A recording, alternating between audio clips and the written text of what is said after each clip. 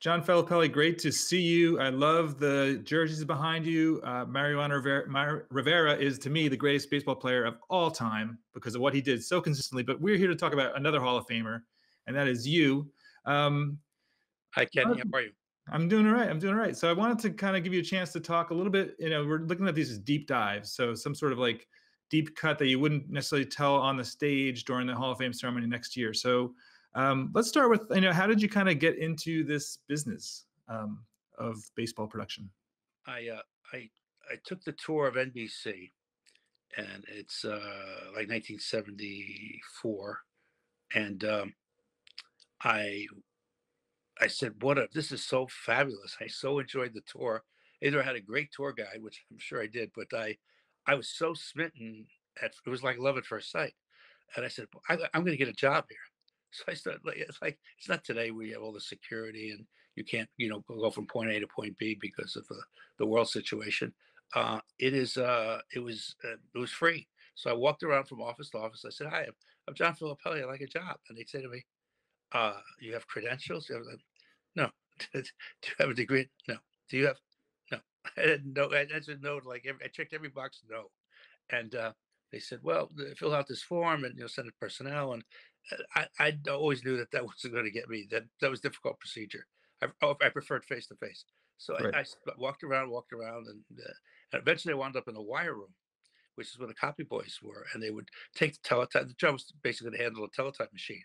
So they would take the stories that used for UPI, AP, Reuters. You'd rip them off, you put them on a hook, and whoever was the person in the newsroom that needed the stories, they would go check their corresponding hook.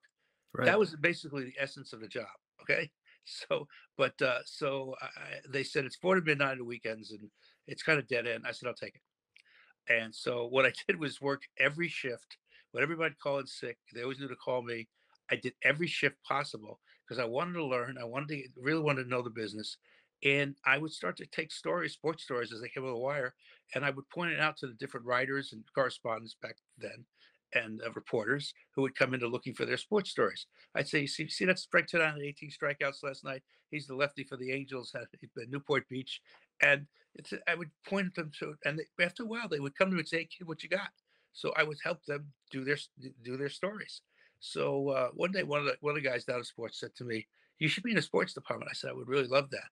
So I said, "I'll introduce you to Scotty." And so I met Scotty Connell, who was great, Yeah. and there had to be an opening for like an AP PA, and so I passed muster with him. Then I go see Chet Simmons, who was president of NBC Sports, and he says to me, "Why should I hire you?" I said, "Because I'm good and I work hard and I know I can do this." And he says to me, "Well, that's fine, but I get 100 people a week telling me they could and they can handle this and they have the background or whatever." He says, "You really know sports?" I said, "I really do." He says, "You know baseball?" I said, "Like the back of my hand." And he says to me, "All right, could you name the starting lineup of the 1961 Yankees?" And I said, "I'll do one better. I'll name the whole team. If I name the whole team, will you give me a job?" He says, "If you name the whole team, will I give you a job?" He goes, "You can't name the whole team." I said, "I can." He says to me, "All right, well, if you name the whole team, I'll give you a job." I said, "Okay, great." So I said, "All right." Bill Skowron was at first base, Bobby Richardson was second, Tony Kubek was at short, Cleve Boyd was at third, Elston Howard, Yogi Berra, Johnny Blanchard split the catching duties. Actually, Blanchard played a little. Phil Hector Lopez, Roger Maris, Mickey Mantle, Whitey Ford, Bill Stafford, Ralph Terry, Louis Arroyo. I mean, I went through the whole thing, and he said, um, "How did you know that?" I said, I know it. And I told my dad ran a bar across the street from Evansfield. I grew up with baseball. And I used to say, Jackie Robinson, Carl Furillo, Preacher Rowe, Roy Campanella, Hodges, Joe Black, all those people would come in my dad's bar. So I got to very early education on baseball, and I grew up loving it, and that was able to translate to a great passion. And that eventually got me the job at NBC, and that's how I started. And met Mike Weissman, who was absolutely great to me, and doing Junior Olympics and things with him. And I basically became his AD for a while, and I learned so much from Michael. He's one of the great producers, live producers of all time, and I'm Yep. so happy to join him in the Hall of Fame. It means a lot to me. But that's how I got my start. That's great. Great. So obviously you have a Dodger connection because you also want to discuss the Kirk Gibson home run, which I think we all remember that. So Who's that? you were Is that not a Los Kerschbaumer? Angeles Dodgers fan, though, right? No. Do you see? So I'm panning this way. I'm Yep. looking for Sandy Koufax, who's somewhere. You see Sandy Koufax somewhere? Yep. Yeah, there he is. There it is. Yep. Sandy up there. 32. Yeah, Yep. there he is. So yes, I still, yes, yes, I had that big connection, and and I was not fast forward. It's like 1988. I'm producing the World Series. Mike Weissman is the EP, and it's Game One. It's a famous Game One. It's the Gibson game, and we had done. With this Gibson was the best player the Dodgers had. He was probably their singular most offensive player, uh, Right. and but he was hurt, and no one thought he was going to play Game One. That was the big story. And Costas, who was doing the pregame show, Bob Costas, went into great detail in the pregame show. And we won't see Kurt Gibson. We're not going to see Gibson, Right. and that we just assumed that was the case. So come around, I guess around the bottom of the seventh, maybe top of the eighth.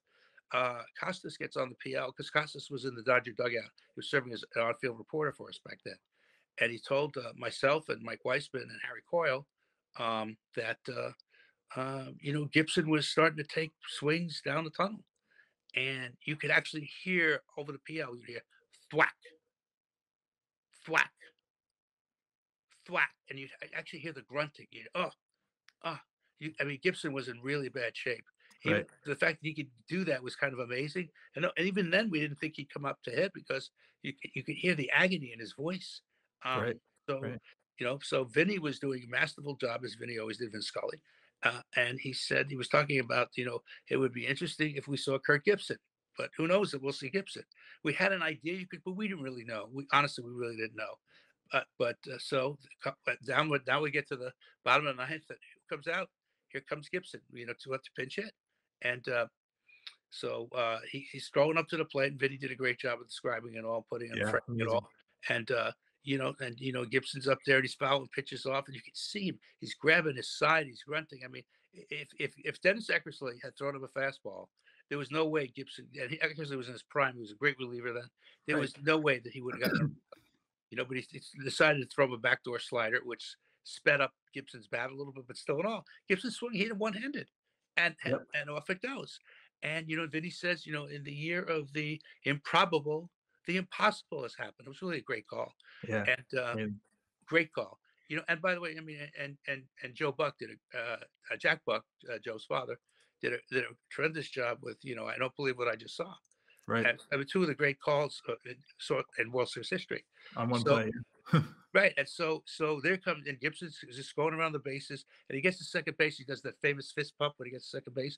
Great directing by Harry Coyle, another Hall of Famer, who decided just to stay on Gibson. If it had been today, people would have been all over the place, fans doing this, doing that. But Harry, and I worked with Harry a lot of years. I never saw him stay on a singular player on a home run, never. And Right. I mean, that moment, for whatever reason, he did it, and it became that fist pump is one of the great shots of World Series history. And I credit Harry Coyle with that, and and Mike Weissman for staying on stuff, and Costas was great. Reveal. So start thinking about it. You had Harry Coyle, Hall of Famer, Mike Weissman, Hall of Famer, Bob Costas, Hall of Famer, and now I'm fortunate enough to join that group. And from that truck, you wound up with all these Hall of Famers. It's quite and Vince Scully, Vinny, is a Hall of Famer. So Right. I mean, quite a collection of Hall of Famers. It was a great moment. We held off on replays, until we tried to take the moment as long as we could, and the replays were solid, and it was like I said, one of the most iconic moments of World Series history, and it was one of the great moments, certainly in my career, to be involved in. Yeah, it's great. And it's interesting that, that reaction, getting that reaction shot probably ties back to the shot of Fisk in 76, right? It's sort of like you realize that then to capture those moments after the home runs. So then when you get to that game 12 years later, you're like, well, we got to make sure we have somebody, it's just interesting to see the evolution and how it got, the game keeps getting more replays, more cameras, because you don't want to miss those moments, which you just don't know where they're going to happen. And the Fisk thing is fascinating because no one knew the NBC trick. No one knew that they had it. Right. It just didn't. I mean, the Cap Lou Gerard got the shot sort of by accident, and it wasn't in Roy Hammerman, who was the producer, and Harry was the director. They didn't, even though they were hitting take me lights, they were doing other replays. They just didn't see the take me lights, and eventually somebody said, "Hey, look at this! Look at what we got here." And they got it on, and obviously one of the great moments, that another great moment of World Series history. Yep. So they're all great things. Well, Flip, so great to see you. Nice Look to see forward to you. seeing you next year in person. at the ceremony. This vaccine looks like it's going to happen, so I'm much more optimistic that by next December we'll be in good shape. So so great to see you as always, and go Yankees. Same. Thanks, Kenny, and Yeah. my best to everybody at SVG. Awesome. Thanks, John. Bye bye.